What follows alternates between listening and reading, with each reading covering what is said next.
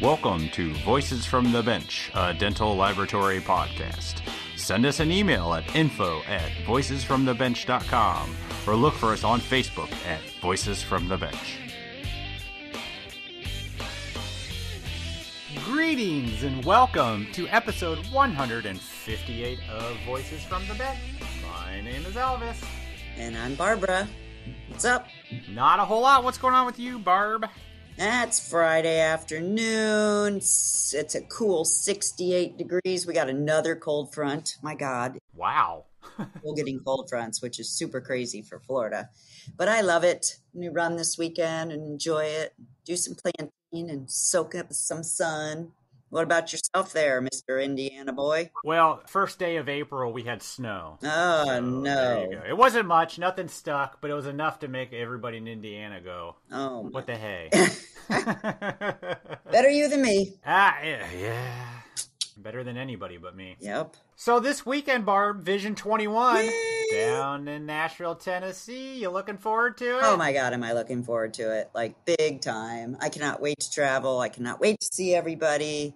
Cannot wait. Super excited. So I know they're doing a new format because we live in new times now where your registration badge will have a color. And it will tell people, stay away from me. I don't want to touch you. Oh, really? Yeah, and another color's like, hey, it's okay to elbow bump. Oh, my God. Are you serious? But stand back from me when we talk. That's awesome. And then there's one that, like, welcomes big hugs, French kissing, fingers in ears. You know, it's all okay. So I was just curious what color you're going to be wearing. That one. You're... I'm the one that's, I'm good with whatever. Well, yeah. Fist bumping, hugging, whatever. I'm good. I think it's interesting that they're doing it that way. And well, you're on the board still, so I did not know that, but I like it. That's smart. Really smart. Yeah, I have classified information that no one else can know. So. Mm-hmm. Like registration badges. Well, better a color than have to say anything and feel uncomfortable. I really like that idea. That's what they're trying to eliminate. Yep. I mean, everyone's going to go up to each other and like, do you reach out a hand? Do you not reach out a hand? What do I do? It's awkward. I mean, it's even awkward when people stop by the lab. Yes, it's like I you know. just stand there and it's like, what do I do? okay, I guess I won't shake your hand or not. Yeah. So if anybody's looking to get away from family that you've been seeing so much of and spend some time with some fellow lab people, there's still time to head over to nadl.org and register for one of the coolest meetings of the year. This year being held at the Gaylord Opryland Resort in Nashville, Tennessee. Yep. I don't think I'm going to be able to make it, but Barb will be there. So make sure you notice her registration and give her a big hug. So we talk a lot about conferences and meetings, but I'm sure there are a lot that we don't know about. So on April 24th, the Dental Lab Association of Alabama is having their meeting in Huntsville, and they're having a meeting, which is fantastic. So head over to DLAAL.org to learn more about it if you are in the area. And it's really important that we support our local and national meetings, guys. If you know a meeting that you want us to mention on the podcast, feel free to reach out to us at info@voicesfromthebench.com, and we will support it. Yeah, I didn't even know Alabama had an association. I think it's great. I do too. The more we can have them, the more meetings we can have, the stronger we can become. Mm-hmm. So, I'm at a full-service lab. Barb, you say you're at a full-service lab, don't you? Yes. Yeah, but there's a lot of things that we don't do. We don't do ortho, we don't do sleep devices. But one thing that we do, and that I really struggle doing, flexible partials. I am not a fan of them. They are hard to do. The people are hard to find. Whichever one you do, they're usually a pain. And today's guest has a really nice alternative. Justin Marks has brought printed Valplast to the masses. Justin comes from the family that created Valplast, and he knows our pains with the products. With a simple scan of a model, Justin and his company, Arfona, will print you, teeth and all, a flexible partial. Justin talks about moving Valplast from analog to digital, the ease of workflow, and the time he spent teaching other technicians.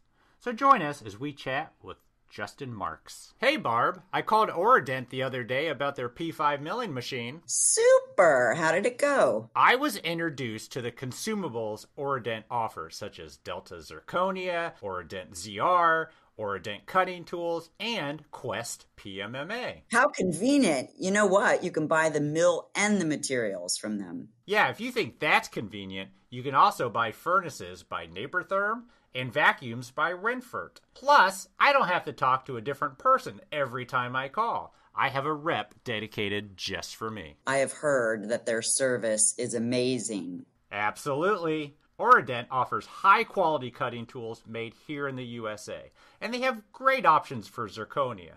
Delta Zirconia, which is a super cost savings for labs, and Oradent ZR, made proudly here in the US of A. Do they still offer dental alloys? You know, Oradent started off manufacturing alloys and will always provide high-quality alloys for dental labs.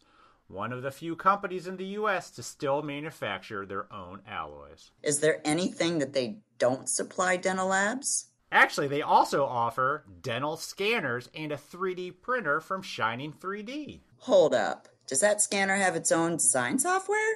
Actually, Oradent offers exocad for your designing needs. Nice.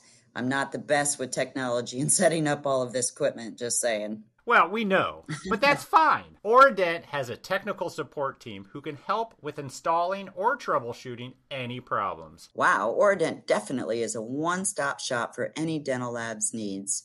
How do we get in touch with them? You can always call our friends at Oradent at 1-800-422-7373. Or you can visit them at their website at oradent.com. We super appreciate your support of the podcast, Oradent. Thank you so much.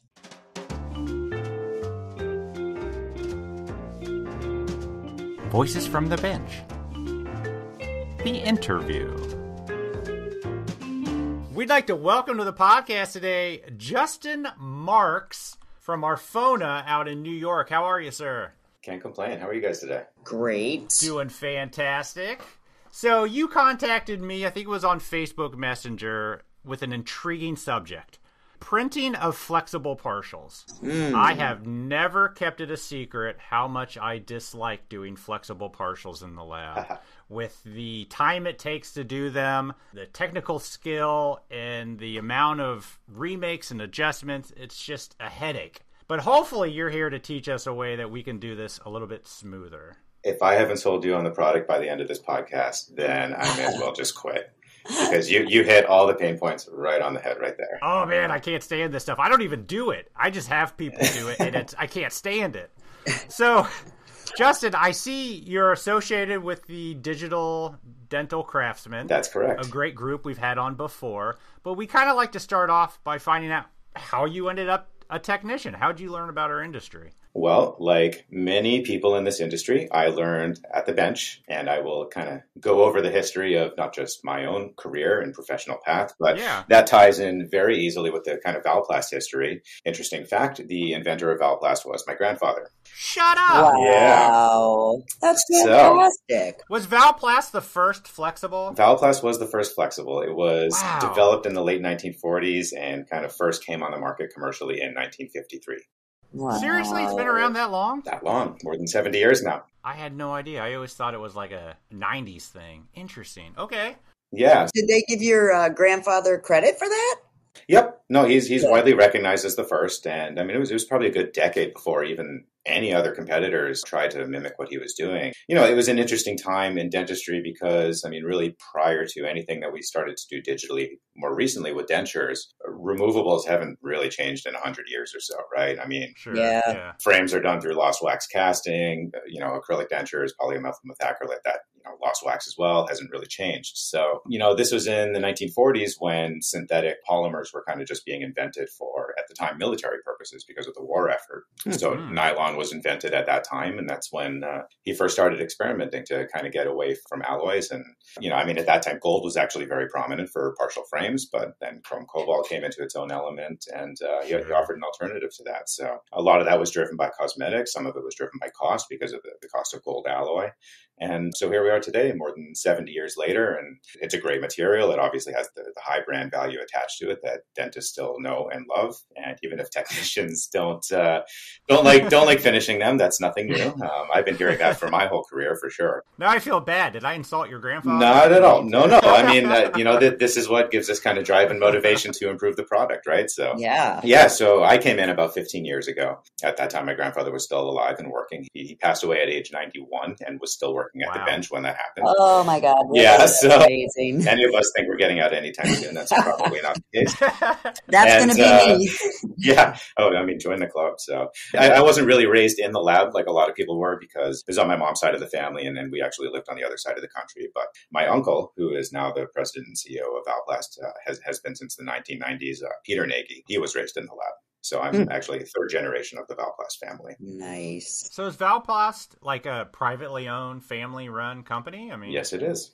Wow, I had no idea. Yeah. I always figured it was big and corporate, yeah, owned by, some sort of chemical company or something. That's interesting. That's good to know. Yeah, and that really gives us the flexibility to move quickly and develop new things in a way that, by focusing on kind of a single product instead of an entire portfolio, that I think that's a valuable asset to us. So you didn't grow up in the lab, and 15 years ago, what brought you into it? I was actually looking for a career change. I had initially done my studies in music performance and did that for a little bit. And I love music and still do. But, obviously, as any music or struggling artist can attest to, was looking for something a little more stable. So sure. At the time, I was not living in New York. And so I decided to move back here, join the family business, and always had an interest in it. I mean, just the blending of art and science. And nowadays, we can add technology to that. I thought that was really cool. And I mean, 15 years ago. So, I learned how to do everything traditionally, dentures and partials. That's what we were doing at the time. We had our own family laboratory in addition to Valplast manufacturing and distribution. So I, learned at the bench and spent a lot of time with my grandfather, picked his brain. That was obviously very valuable and something I miss very much today. Not having that, he passed away in 2008. But yeah, and 15 years ago, this is really before CAD/CAM had certainly touched digital dentures and partials. It was just starting to come into its own element in other aspects of fixed restorative dentistry. So now that really gave me a whole new outlook on what we're doing and a breath of fresh air for where we can go from here. Yeah. So Valplast was a company, and then there was also a family lab. That's correct. Same building? Or? Yeah, the lab actually came first. That's Master Touch Dental Lab. Okay. Yeah, back in the day was a very large steel frame lab. It was actually... Wait a minute, steel? Well, chrome cobalt. Okay. Yeah, it was... No. I think the brand was Duralium. It was a Duralium franchise lab back in the day. So it was all partial frames, and then that became kind of all removables and sold off the partial frame division, or at least closed it down, and probably I think it was the late 90s or early 2000s. It was actually right before I came in. Mm-hmm. I did get into partial frames at one point when I was managing the lab after that, because we were doing some CAD cast, but not a lot of that. It was basically, by the time I came in, predominantly Valplast. Yeah. I have a very different experience coming into flexible partials than most other technicians in the industry, because I had an extremely myopic view of what we did. It was basically the only product we offered, and I was learning from the best of the best. Other technicians that come into it, it's because, usually they're looking at buying it for their lab if they're in management or ownership position, or if they're a bench technician, it's because their owner or manager said, hey, I'm buying the system, you're going to have to go learn how to use it. Usually, with the predisposition that they've already been doing acrylic dentures or cast partials and, some other form of dental lab technology. So when they come into it, obviously it's a learning curve. And I didn't have the same experience because it was the first thing I learned, and then I learned everything else after. Oh, yeah, that must have made everything else really easy. Yeah.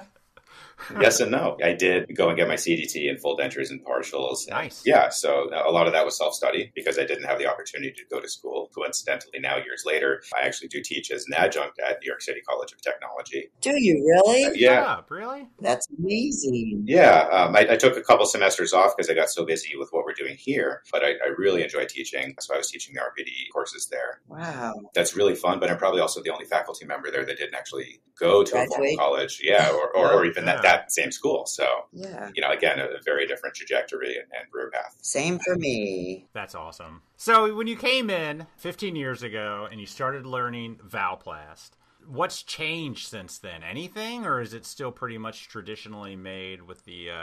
what's that big thing that people turned real? Yeah, the press. The press, yeah. Yeah, I mean, at the end of the day, at the molecular level, Valplast is the same. Whether you are hand injecting it, whether you're using an automatic injector, or whether you're 3D printing it, the material has stayed the same. That's the bottom line. It's something that we have thought was very important, because the material itself, the way it performs optimally, is actually what's so popular about it, right? Obviously, the brand is very valuable too. It's the one that dentists still ask for. It's kind of almost it's Valplast, or there's generic. Yep. Yeah. I call it the Kleenex of tissue paper. It really is. Yeah. And there are very few brands in dentistry as a whole that you can kind of make that claim to, which is phenomenal. But, so different ways of processing it. But as far as how it's designed, what it's intended to do, how it performs, that's largely stayed the same. So when you go from like a traditional way of using the Valplast material to a new and innovative printed way, who works on that for you guys? I basically was running the R&D team at Valplast for a number of years. I was doing technical development, R&D, running the whole education program, teaching a ton of courses and lecturing around the world on the product, which was great. I was in my mid-20s. Before I was married. This was really the time to do it. Yeah. Yeah. You still have energy. You're not tired. Yeah. Now, I find sleep when I can get it, which is few and far between. But but this is also around the same time. I mean, we're going back now more than 10 years that we saw the first CAD/CAM system for partial dentures, which was the Sensible system, if you remember that. Yes. I do, yeah. I listened recently to your interview with Tim Bertram. I have a ton of respect for Tim's a great guy and has done great things in the industry for partials. He made reference to that too, because we probably caught wind of that around the same time. I mean, when you come into this doing only partials, of course, something like that has potential to be very disruptive and beneficial if you look at it through the right lens. So we immediately caught note of that, thought it was really cool to design the partial on screen, 3D print a resin pattern, and then cast it. So for us, the challenge was, okay, how do we adapt the software to design a flexible denture instead of a partial frame? And B, what is manufacturing going to look like? It might look great on a screen in a CAD file, but how do you turn that into a tangible object to go in somebody's mouth? So we did have a system early on where we were printing, essentially resin base plates that looked like a flexible base plate. It had clasps, all the border extensions, block out everything you need, but it didn't have teeth, and it wasn't in anything that even closely resembled Valplast. So what we were doing was we would take that base plate, set up the teeth in wax, and then basically flask that up and convert it to an injected denture. So that got us halfway there, and it was very precise, very accurate. You could use that for a try-in, which was very cool because it already had clasps on it. But we kind of wanted to take it one step further and actually print the material. And so when it comes to 3D printing nylon, there's really only kind of two technologies that lend itself well to doing that. One is selective laser sintering, which is, using a powder of nylon, and then an energy source, usually a laser, would fuse that or melt it together into a 3D object. So very similar to selective laser melting that we use for metal. Oh, okay. And the issue with that is not only the cost of the machine, because they are extremely expensive, but also that would have totally changed the physical properties and appearance of the material as well. It would have had to have been reformulated. It's very difficult to get those materials in anything with translucency or pigmentation. They're usually white or black, and that's about it. And then it won't be Valplast anymore. And then it won't be Valplast anymore. So the other option to print nylon is using fused deposition modeling. And so when we talk about fused deposition modeling, that's essentially taking a thermoplastic monofilament, so like a plastic wire, heating that through a nozzle, and then depositing that layer by layer into a 3D object as it cools down. And that's what we did. Wow. You sound like a teacher. Apologies if these words are... No, it's fine. It's going over anybody's visualize head. It. You can see I live and breathe this stuff. But but it's fun to talk about for anybody who's willing to listen. Yep. So which direction did you go? You had to go the second one, right? That's exactly what we did. And the benefit there is that there was a lot, and still is, there's a lot of collective knowledge from other industries on building FDM printers, because there's a huge movement of consumers and hobbyists who build their own and share open source plans for building your own and modifying them. So we basically took what we needed to from little of this, little of that, put our minds to work, and essentially built our own FDM printer. And that can be done for relatively low cost too. So these are the printers I see on like Facebook where people get spools of plastic. Yep. That's exactly right. So obviously ours has been souped up a little bit to handle more challenging materials and medical device materials, but that's essentially in a nutshell where it came from. At what point did you start becoming Arfono? Arfona. Yeah, Arfona. Arfona. Yeah. So when did that come about? that happened. Arfona was actually incorporated in 2016, but in the years kind of leading up to that, when we were doing this heavy R&D at Valplast, that basically fed right into this project. And so Arfona is essentially a spin-off of Valplast and what we were doing there. And there is some common ownership between the two companies. So we are very closely related, not just professionally, but obviously the owner of Valplast is also my uncle. So we it's a great, strategic partnership, and we have a great relationship there professionally and personally. So that is great. Yeah, so it was 2016, and the initial focus was selling hardware and materials. So we were selling printers. We developed our own, put that on the market, started shipping those in around 2017.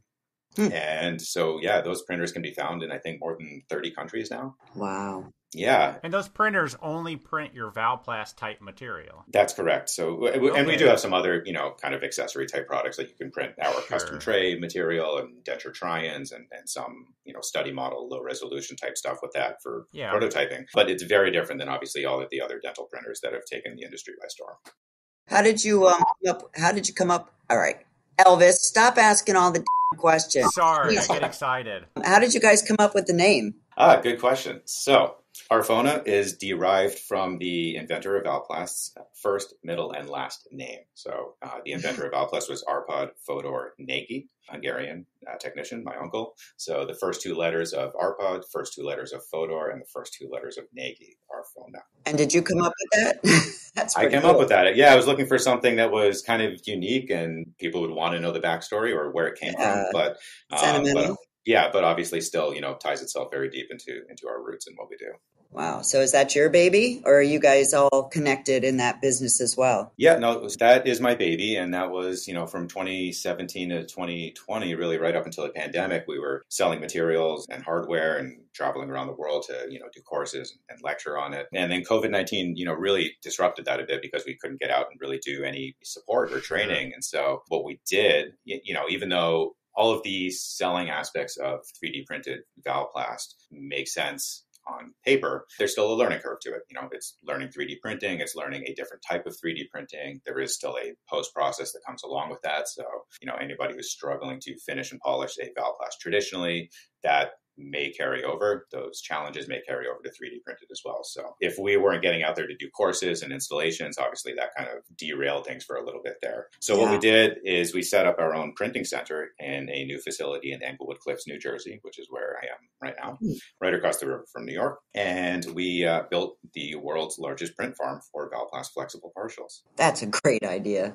I bet you guys are busy. We are busy. And this is something that there was a demand for all along, even, when we were focused on printers and getting those out there. People still wanted to send cases. They didn't want to make the investment. They didn't want to learn it, whatever the reason. And now that we're, even compared to 3 or 4 years ago, even more digitally integrated now than we were then, almost every lab has a scanner now. More and more docs are buying an iOS system. So there's lots of room to get that acquisition, and we'll do all the design and printing for you. Wow. So let's talk about that workflow. It used to be that a lab would buy a printer from you, buy the material, and do everything themselves. Yep. And that, as you mentioned, it's got to be a pretty large learning curve. So now that you're doing the printing, how does a workflow work for a lab to send? It's as simple as they need to create a new account on our customer portal on the website, upload a scan, and then we will design the case, send them a design preview for every case. They get to review it. Once they approve it, that starts the printing process, and then usually it ships in about 2 days from there after we print it. I'm going to need you to make that more complicated. More complicated? All right, let's do it. Let's do the easy, the short. You upload a scan. Within 24 to 48 hours, you see a design. 48 hours after that, it ships. So 4 days, 4 days total. That's amazing. Yeah. So you guys have your own design team. Do some of the labs design their own? We got that request very early on, and we still do. And we did entertain it initially and ran into problems very quickly with fits. Yeah. And also our design team would usually have to basically make a lot of revisions anyways, because there are things that it has to be designed for, with certain parameters to make it acceptable for printing and also just for it to function and work in the mouth, which is something that's above all what we probably pride ourselves on more than anything, is just the inside knowledge of how these things are supposed to be designed and function and fit from a theoretical standpoint. So, take advantage of that. The design is included in the price and you get a preview. So I totally understand that, lab techs want to have their input. They don't want us to just do everything blindly. So draw a SketchUp on your model before you scan it. If you have a texture scanner, send some photos. If you're trying to copy an existing denture or scan a denture, if you want to use that as a reference, that's a great tool. But you get a design preview in 3D. That's on our website. You get to rotate it. It works great on a mobile device, so you could literally be anywhere reviewing cases, approving them, and then we do everything else after. Well, to be honest with you, there's not a lot of that I've come across people that can actually design those cases. So I think it's a huge benefit. Plus, you take control of everything, and you know how the thicknesses are and everything. Your printers. So. Yep. Uniform thickness. I mean, that plays such a crucial role. I mean, a difference of a 1/4 millimeter in thickness can make a denture too rigid or too flexible on something like this, right? And I mean, you're correct to point out that it's hard to find technicians to really design these properly. It's hard to find technicians to design frames properly, for sure. Any type of partial denture, that's really, unfortunately, a lost or dying art. Yeah. There's a lot of skill and knowledge that goes into that. And flexible partials, even though they are inherently easier to design than a metal framework, there's a lot of thought that goes into it. It should not be considered an arbitrary process, right? Right. Oh, I have a couple teeth here. Let's throw in some clasps. Let's just make it look like it's going to stay in place, and boom, we're done. No, you still have to think about retention support, stability, especially on more challenging cases like distal extensions. These are all things we still need to take into account. It's part of the RPD process. We just do it in a different way. What software do you guys use to design? Yeah, we use predominantly 3Shape for design. Okay. Yeah, at least for the design of the denture. We make pretty heavy use of Blender for dental and Mesh Mixer from the standpoint of cleaning up scans or getting them in the right format or orientation that we need. Blender has been very useful for that. Their alignment tool, just the fact that both of those programs accept open formats. Sure. But 3Shape has definitely been the best for design. They decided very early on, with our involvement, that they were going to integrate Trios with partial dentures, that they were going to make a flexible RPD workflow for the removables module. And they did that before anybody else. So we're very happy to be working with them. Yeah. So are you training your design technicians on site? Yes. Obviously, we are starting to consider the possibility of doing more and more remote, training and designers. Yep. Because we will have a need for that once the immediate vicinity that we're in gets pretty saturated. But especially for designers, because that's something that we prefer that our candidates have a dental background, some experience doing this. Something like finishing, we could probably teach that, somebody who doesn't have a background. But CAD design is a special beast. Yeah. Do you guys print a model every time, or? Yeah, we do right now. Yeah. So the way the printing process works is that the denture and the teeth are printed in 2 separate parts, and then they have to get assembled together. We have a process for doing that. Then the whole thing gets finished, polished up, and out the door. So in order to make sure that, yes, the teeth are in the right place, that, yes, the denture fits properly, we do print a model for every case to check that before it goes out. We are getting to the point where a new technology that we developed, and it's actually patent pending right now, will actually be printing the teeth and the denture in a single build as a multi-material process. Wow. So that's something new that we should have rolled out pretty soon here. And that'll allow us to print the denture and the teeth at the same time. So having the teeth in the right position and orientation is going to be less of an issue once it's coming off the printer already assembled. We're also investing in some post-processing, semi-automated technology. So there'll be less hands-on time to actually handle a part after printing to help smooth it out and get it polished up. So all of those things combined, we'll probably be moving towards model-less and hopefully near future. Wow. How long does it take to print flexible? If you're looking at just like a single, unilateral, let's say 1 to 3 teeth, that'll print in under an hour. Something, like a bilateral partial, you're looking at more like 2.5, 3 hours. So if we... Yeah, that's still not bad. It's not bad. I mean, we can fill up a tray with usually, max 8 to 10 partials. And it might print overnight or in some cases even a full 24 hours, depending on how big it is. But we have 40 printers stacked up here. So 40 printers? Yeah, that was my question. How many? Yeah. Holy moly. It's a small printer. It's a small footprint. So we really want to, we run it almost like a farm, a print farm, or you think of a server farm, right? So you did use that term. Yeah. Yep. How does that work? Does each printer have a computer to nest and all that? Or I'm curious how you have 40 printers. Yeah, so I mean, keep them organized. I don't get it. They're networked. You don't need a separate computer for each one. Each one has its own, dedicated firmware. And yeah. we can network them. They can be standalone printing over a memory stick or like an SD card. So there's a couple different ways to address that. Yeah, obviously it's a lot to manage all of them, but we have some very talented people here that do that.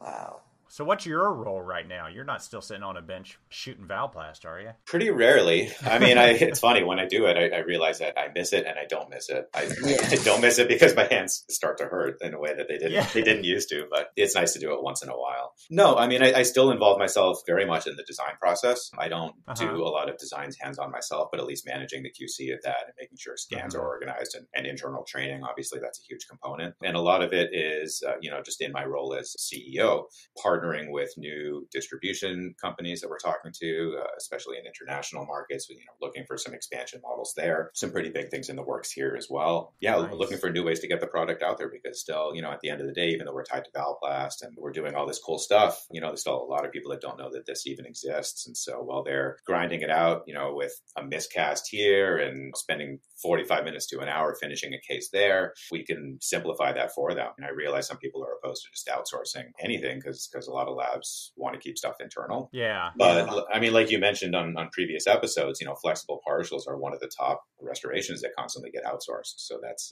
I'll do it in a heartbeat. Do you guys service any dentists? No, not directly. Obviously, Yay. Yeah. No, I mean, we made that decision very on that we wanted to distance ourselves from that. Let the labs do that. The labs are the ones that have the footprint to every dentist in the country. So, let them handle that. And every lab also has a scanner at this point, or at least, probably more than 90% do. So let them get the scans, get the impressions, acquire all that data and send it to us. And then we'll work with the labs on that. Yep. Good call. If I sent you some and got them back, would my dentist be able to tell there's something different? Highly unlikely. If you've been shooting your own Valplast and you're the technician who's been, finishing them for however many years, you might be able to tell slight differences. Yeah. The main one being that you don't get the same kind of simulated veining effect in it, the way that you do like the fibers when you inject it. That gets washed out a little bit during the printing process, but the color, the translucency, that's all the same. Strength, material properties, that's all the same. Chances of air bubbles? Not slim to none. Oh, that's for you, Elvis. That's huge. I can't tell you how many we finish or you shoot, as they call it around here, and then there's bubbles, and you're like, well, you know what that is? That retraction, that's from the material not cooling down at the same rate in the thicker sections of the denture, and that can happen if you release it from pressure too early. And that problem grew once we saw the rise of automatic injectors, because what they did was, it's very convenient to have your melting furnace and your press in the same machine because you basically push a button and walk away. But that flask heats up to a point where it doesn't really cool down properly under pressure because the heat source is right next to it. So you take it out of the press too soon. If it's still hot, then that's basically that's retraction, that's suckback. That's where a lot of those air bubbles come from. I did not know that. Interesting. Yeah. So, a lot of those issues, and that's something that, I mean, and this is my argument in favor of digital dentures across the board, is that, yes, even if you can do a handmade one really well, you're super skilled, you're working with the best of the best, and you have that upper echelon of clientele to pay for the high-end stuff. Nobody really wants to be flasking dentures and packing acrylic or injecting a flexible denture.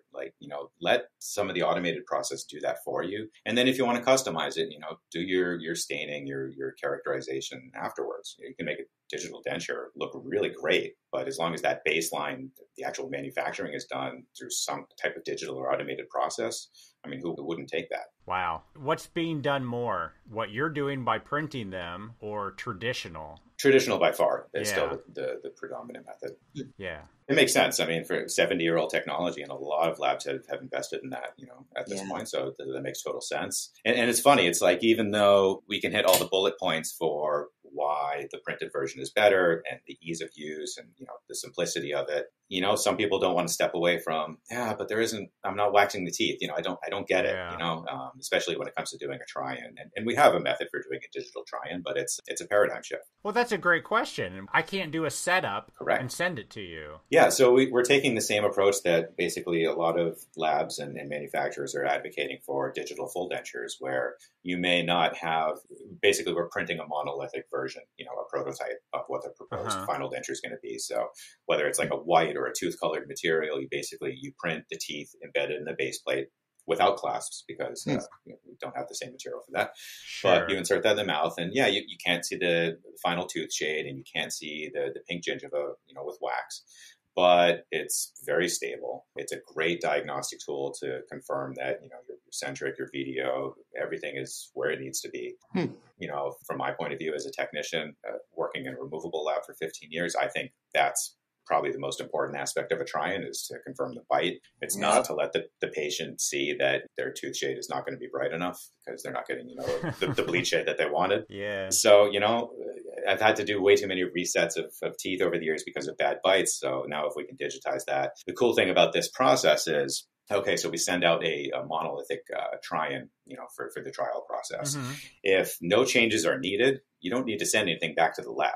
Right. You basically just go onto your customer portal and say, hey, that design was perfect. Add some clasps to it, print the final Valplast, and we'll have it printing that night. If you needed a messenger to come pick that up, articulated models with a wax setup, or if you needed to box it up and send it with FedEx or UPS, it's at least a day in shipping just to get back to the lab, and then they have to process it. So we'll have it done before that try-in would even get back to the lab, which is great. And if you need adjustments to that, let's say you need a new impression, you need a new bite, take the new bite, rescan it. We'll take the same design, readapt it, do another try-in, or go to the final. It's up to you. But the whole process is designed to be simplified. But there's no way for me to do a traditional setup and then scan it and then you kind of mimic it. No. I mean, we did develop a workflow early on when we were selling printers. We had customers who wanted to use denture teeth instead of, print their teeth or mill their teeth. So, there is a method to scan a wax setup and then basically design the denture base so that the teeth will fit into it. We don't offer that service here because then there would be a lot of shipping back and forth of wax setups, and we don't. It'd be a nightmare. Yeah, we don't want to handle customer property in that way. Yeah. In the lab, it's a more cumbersome process. It's way more prone to error, and we'd rather just streamline it with the other options. Yeah, but that setup is something the doctor will notice is something's different. Yeah, that for sure. But and that's so fine. I mean that's where communication, education, plays a role here. Now, at the same time, with the rise in intraoral scanning, the purpose of a try-in may end up being a thing of the past, depending on the size of the case or the complexity of it. Because I think one of the biggest benefits of iOS for removables is that you can capture upper, lower final impressions and a bite fully articulated in a single appointment. Wow. So if you can confirm that, and you can have the patient go through, excursions and bite down and centric, over and over again, and if it's repeatable and if it's obvious, scan that, capture it, and then you maybe don't need a try-in because it's pretty predictable what we do from there on. Yeah. How many do you do with a try-in compared to going straight to finish? Very few, less than 10% at this point. Really? Yeah. Part of that is probably lack of information. I'm sure some of our lab customers don't even know that try-in is an option.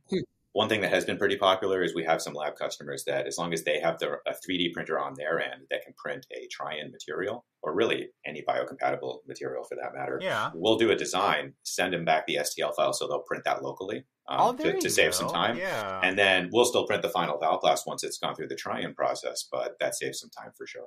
And some cost. Oh, absolutely. That's an interesting option. Yep. Yeah. So how has your company changed? I hate to bring up the pandemic, but you said you're doing a lot of traveling, a lot of lecturing, going all over the place. And so now, I guess now it's all webinars instead. Yeah. But, I think everybody's probably tired of seeing Zoom everything over the last year, but it is what it is. And so other than the kind of very business model itself changing, so we launched our phone and printing services actually at the height of the pandemic in the New York area last year. We moved into our new facility in May. So all the planning and everything was done in the 2 months leading up to that when New York was really on complete lockdown. So, we did close for about a month or so, and the employees that we had at the time were furloughed. But this was really before we had expanded into the service bureau anyways. So kind of started off in the new building, with a clean slate. Some of our employees did manage to come over since we're actually in a new state now. We were in Brooklyn, New York, and now we're in Englewood Cliffs, New Jersey. So that was the big change was, the business model going from hardware and materials over to, predominantly service bureau. And we did that, basically built this out at the height of the pandemic, but it's been pretty smooth sailing ever since. We've had staff members come down with COVID. So, we have to go through the procedure of having them out, test negative and quarantine. But the good news is anybody who did get test positive, they didn't spread it to anybody else in the lab. So Sure. at least what we're doing seems to be working. And yeah, so that's it. I mean, just the very nature of what we're doing now lends itself very well to a pandemic. Hopefully we never have to go through one again, but with more and more patients staying at home or looking for, alternatives to traditional dentistry.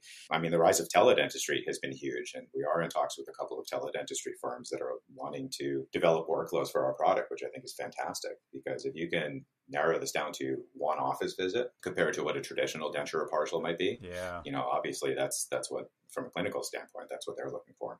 Yeah, awesome. Are you guys busier than what you thought you would be this time in the pandemic and after? If it's even after, I don't know. But are you guys super slammed like the rest of us? Yeah, pretty slammed. Yeah, it's funny. I mean, when we first moved in here last year, that's when pretty much the whole country was on lockdown, certainly around the tri-state area. And then we opened up, and it seems like every conversation I had with a lab owner, it was just like month over month, which just kept getting better and better. And it slowed down a little bit, I think, towards the end of December and pretty early into January. But yeah, we're slammed again. So nice. All good things. We slowed down a little bit this February. I was surprised. Usually March is one of our biggest months. So I'm hoping, I know today's the end of the month, and I'm hoping March is going to get busier. Last week was slow. I think the deep freeze, across the country probably had some impact there. I'm sure. Our 9 inches of snow. Oh, man. I mean, we're used to it here up in New York, but, when everybody in Texas is closed down for a week or more, that's crazy. Yeah, that was crazy. And then there's me in Florida. Enjoying the beautiful weather. One of my partners is based in Florida, so he doesn't hesitate to rub that in every time. Oh, yeah. It's been beautiful. So you mentioned earlier some of the other kind of, I don't know, is it resins? The resins that you print that aren't Valplast? Yeah. What else do you guys do? We have our own material for the try-on process. It's basically, it's a white prototyping material, biocompatible. We have a clear material that we actually developed it for surgical guys, but we print very few of them here because we don't do any surgical planning. Mm-hmm. We have a kind of a bluish color that we use for impression trays. Okay. Yeah, we see very few of those, but some labs do want to outsource custom tray production. It kind of makes sense. I mean, even though it's relatively easy to make in the lab, if you're kind of strapped for, human capital and talented technicians, that's probably going to be one of the first things you nix so that they can focus on more complicated stuff. So so that, and then we print a lot of models too, obviously. Mm-hmm. So what are you guys working on next? What's going to be the new thing in 2021? Internally, making a lot of improvements in post-processing. So, we're still doing, it's a pretty manual process to... Alcohol-based? Chemical-based, yeah. You don't have to wash them in alcohol, or? No, these parts come off the printer fully polymerized and no need to, wash off any resin. Light-cured? No light cure, no polymerization needed. Wow. It's a thermoplastic, right? So like injection molding, it heats up and it cools down. And as long as you can control the shrinkage, then that's it. So does it print warm or hot? Basically, think of it like a glue gun on steroids, right? It's it goes in as a hard, kind of filament or like a glue stick, and then heats it up. Heats it up through a nozzle, and as soon as it comes out, it gets cooled down by fans and print speed. So interesting. But the drawback of this type of printing is that it does leave a relatively rough surface. It's not the level of resolution or detail that you would get from a resin print, SLA, DLP, or any of the newer technologies from there. So this is why most dental companies have stayed away from it. We approached it very early on because we saw that was really the only feasible way to print Valplast, which is a type of nylon. But at the same time, if all it takes is, we just have to smooth it down. I mean, that's nothing new to us as dental technicians. We know how to polish a denture. So we've done that. And now we're just working on how do we do that at scale. So we're investing in some new technologies and making some changes here that allow us to do that. And so that's very exciting. What does post-production look like? We'll get back to what you're working on next, but now I'm curious. You got to pumice and polish and all that?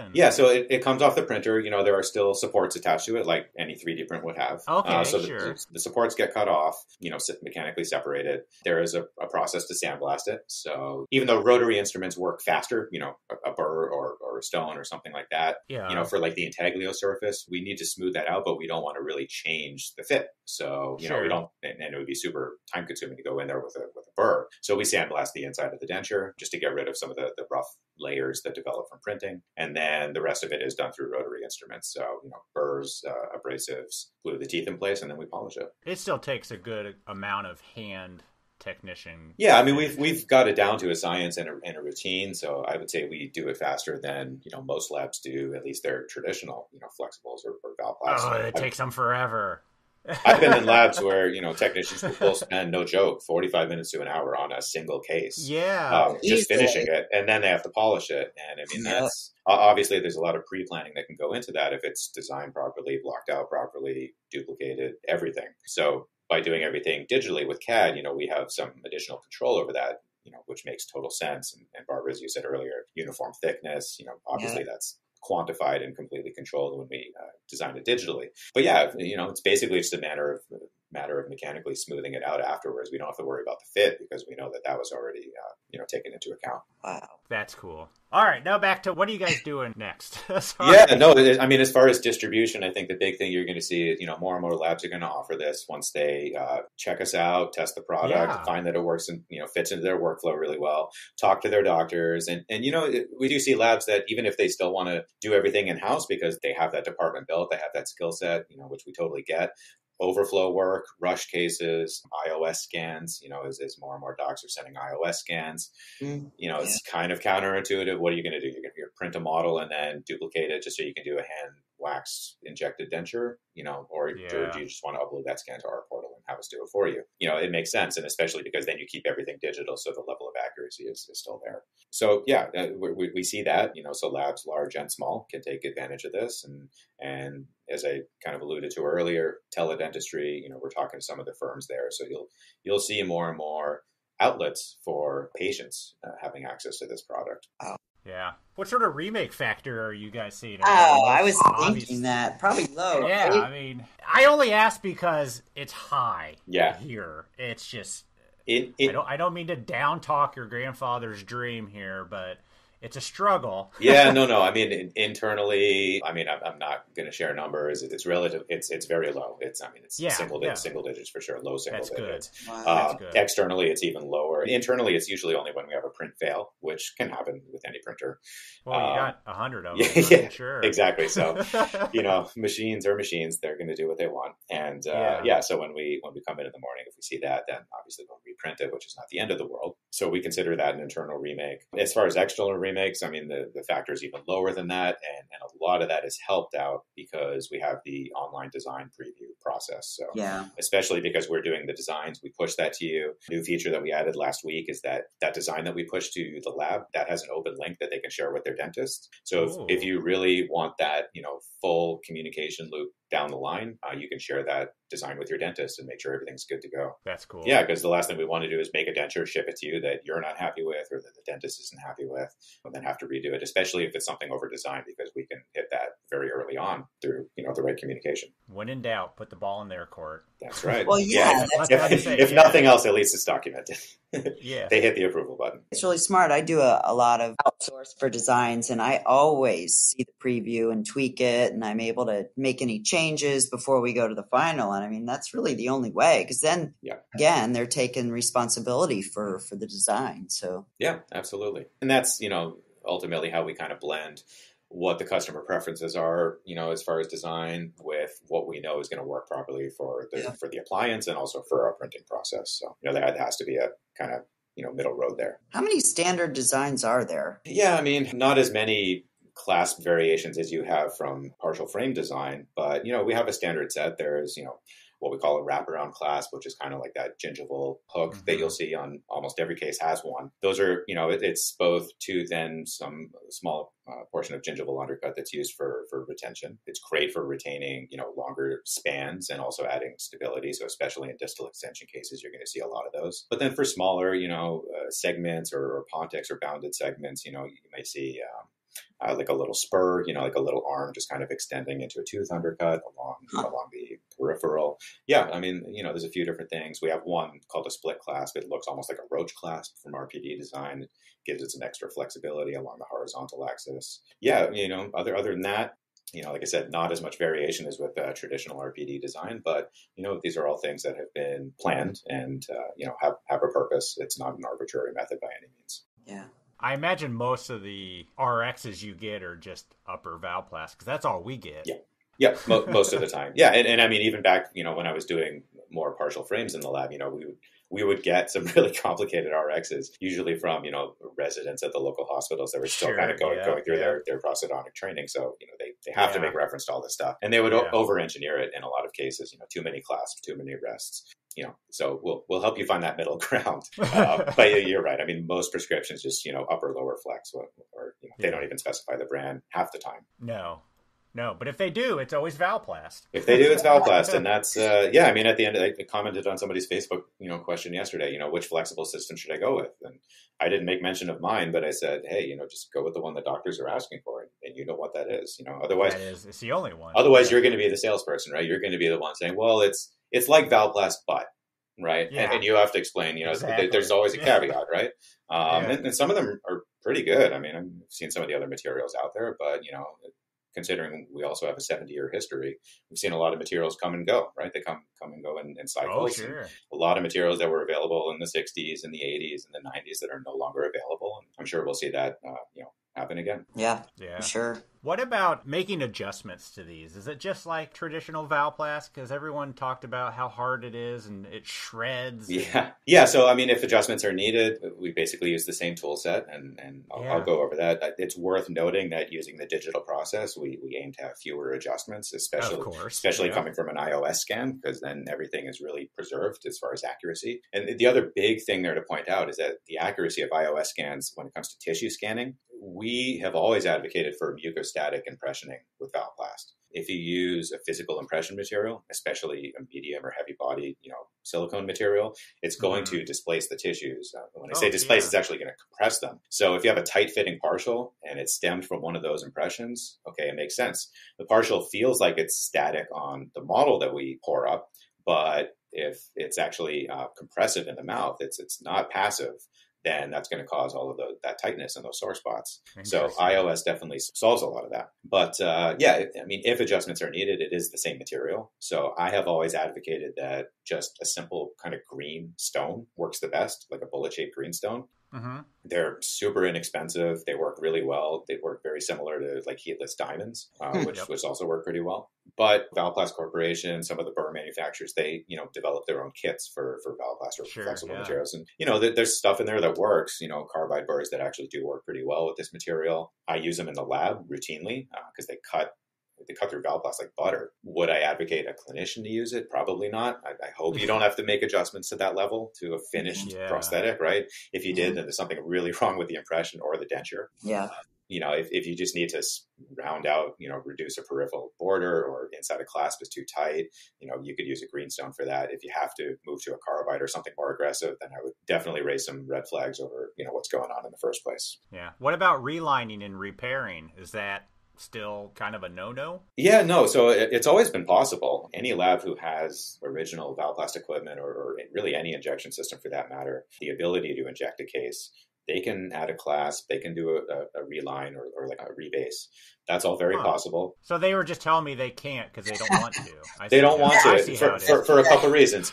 Either they don't have the equipment and don't want to do it, or they don't know how to do it. And unfortunately, this has kind of trickled down the supply chain to the dentist, who they hear that enough times and they just think the material can't be relined or added to. That's not true. Your lab just told you that. So especially if Joe Lab down the street is sending me their Valplast, he doesn't want to send that out for repair. He's just going to tell his doctor it can't be done. Yeah. So that's where that misconception came from. Now, to the original question, can 3D printed Valplast be added to and modified? It can, but only through that injection process. So what we do offer is on existing dentures that need tooth additions and repairs and things like that. If it's a case that we designed initially, we will offer a discount on a brand new denture if we need to add a tooth or a clasp. Yeah, we still have the original CAD file. It's very easy for us to make that modification in design, and we'd rather do that than open up a department just to accept repairs and have to deal with that.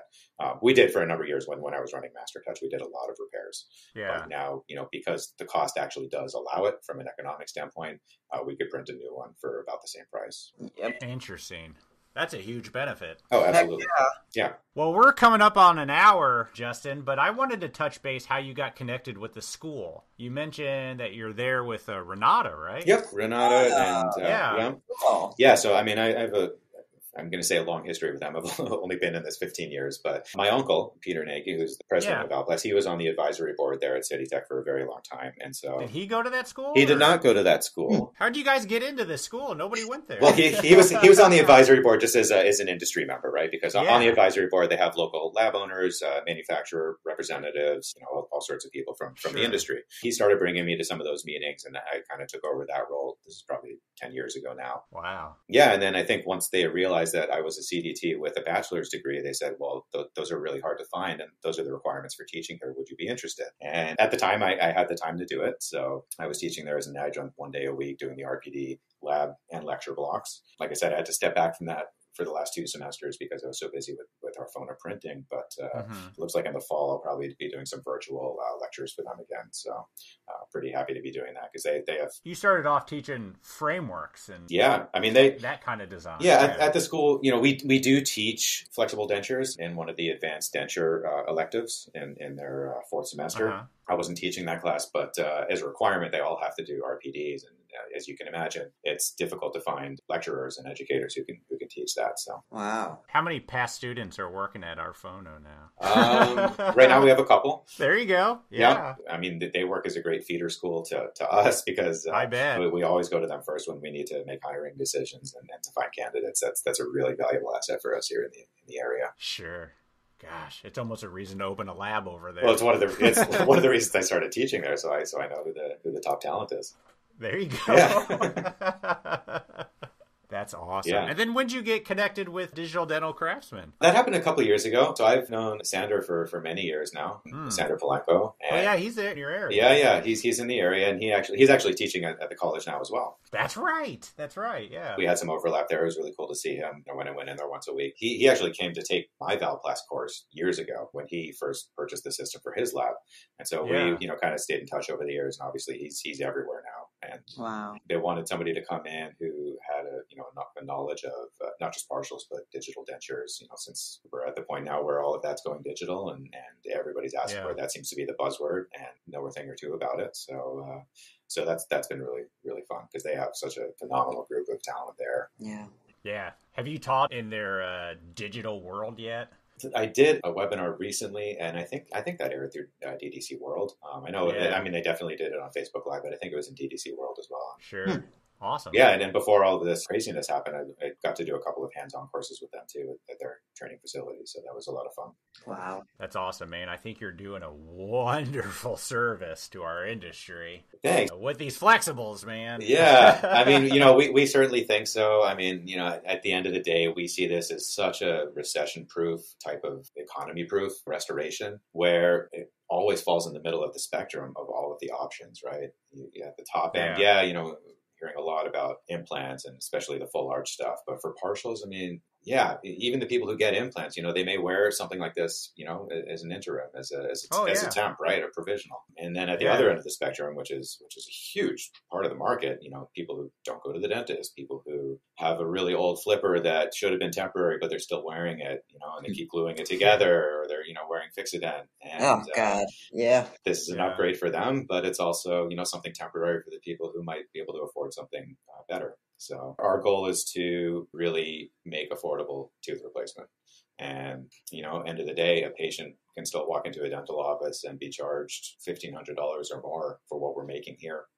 And, we're hoping that 3D printing can make that even more economical for them. Yeah. Sounds like it is. Yeah, get it to the masses. Yeah. For sure. Yeah. Awesome. Well, Justin, we appreciate you coming on the program. That's some cool stuff. Thanks, guys. I really appreciate it. Love what you're doing. You guys are up front and center in everything in the industry, not just with the podcast, but just in your roles and what you do in the industry. So thanks. Huge thanks to you for that. And big fan. Awesome. We appreciate it. Hopefully we'll be able to see you sometime. Yeah. We all get back together. Soon. Yeah, I know. I mean, as it turns out, I guess this week is when we would all be in Chicago. So. I know. It hurt. Oh, it's just such a bummer seeing all these photos come up from last year on Facebook and social media. Yes. It's from one point of view, it's like, oh, I can't believe a year flew by already. It doesn't seem like that was that long ago. And then at the same time, it's missing everybody and seeing everybody so close together without masks on. Yeah. I know. It's so different weird. world now. I told my wife this weekend, I'm not even supposed to be here this week. Yeah, exactly. I've always been gone this week. Yep. Awesome, Justin. Well, we appreciate it, and we will talk to you soon. Thanks so much, guys. Appreciate it. Thanks. Bye. Bye-bye.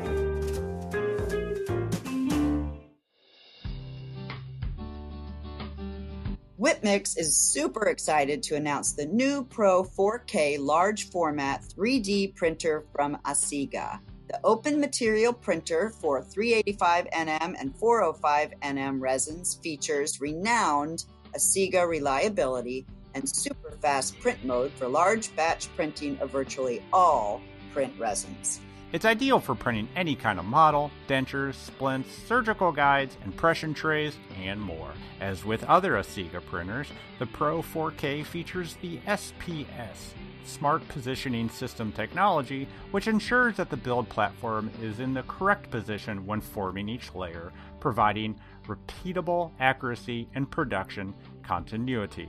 The Asiga Pro 4K DL printer is priced at under $25,000, has a large build plate, and is available in both versions. For more information about the Asiga Pro 4K, visit whitmix.com. We appreciate your support of the podcast, Whitmix. A huge thanks to Justin for coming on our podcast and creating a much needed printed flexible partial. It's cool to hear that the grandson of the creator of Valplast is still making them with the same material, but in a new digital way. So everybody head over to arfonaprinting.com to learn more about the products offered and to see just how easy it is to send a case. That's all we got for you. We'll talk to you next week. Bye! Bye.